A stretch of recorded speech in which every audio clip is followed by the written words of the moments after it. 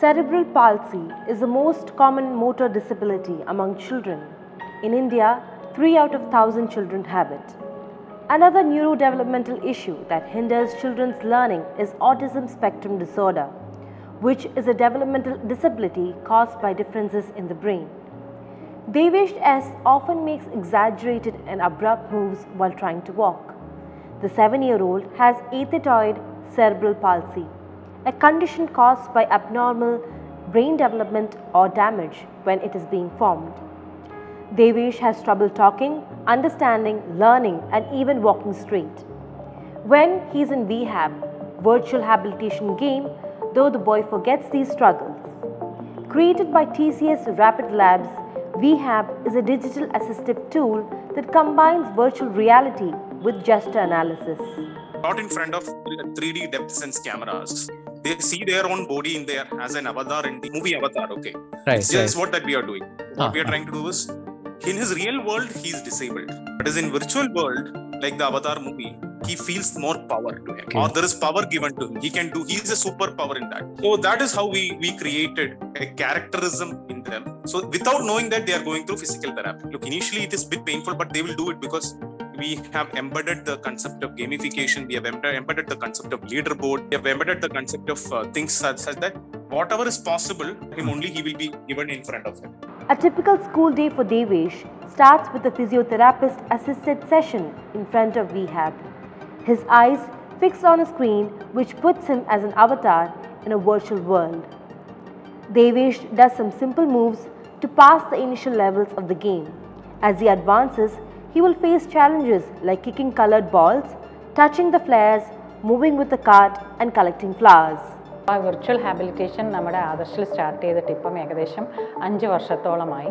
നമ്മൾ ഒരു 100-100ഓളം കുട്ടികൾക്ക് നമ്മൾ ഈ സെഷൻസ് കൊടുത്തിട്ടുണ്ട്. ആദ്യമേ നമ്മൾ സെറിബ്രൽ പാൾസി കുട്ടികൾക്കാണ് ഇത് തുടങ്ങിയത്. ബാലൻസിനും കോർഡിനേഷനും പ്രോബ്ലമുള്ള കുട്ടികൾക്കിലാണ് നമ്മൾ ആരംഭിച്ചത്.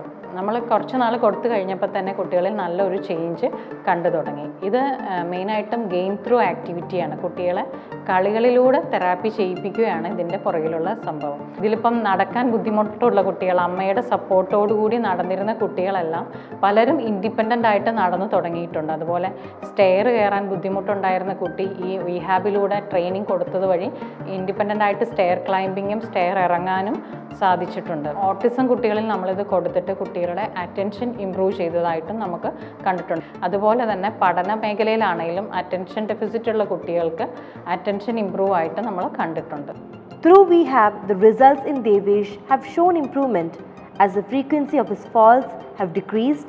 He has become confident enough to complete complex operations that require good hand-leg coordination. He has become patient and more attentive.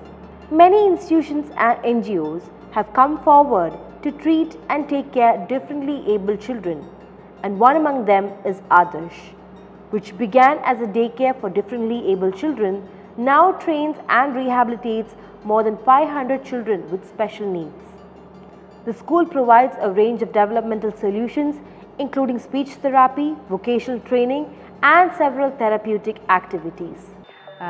Adarsh start ചെയ്തിട്ട് ഇപ്പം 1998ലാണ് സ്റ്റാർട്ട് ചെയ്തത്.